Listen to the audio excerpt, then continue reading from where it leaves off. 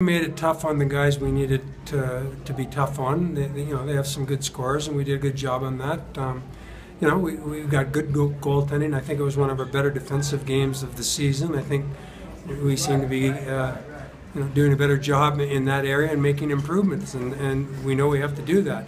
And once again, our offense gets us big goals when we need it, and so everything's in the main facets of the game are working for us right now, and we don't seem to be taking a step back.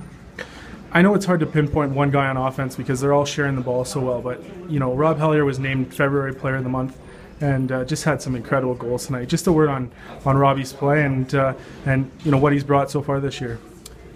Well, he's a pretty dynamic player, and we have a lot of confidence in him. He's playing with confidence, but the nice thing about Robbie, he's just one of 6 guys up there, and that's how he plays. And I thought Stefan LeBlanc had another great game for us and got us some goals early in the half when the momentum was swinging a little bit. So we're getting some significant contributions from everybody up there.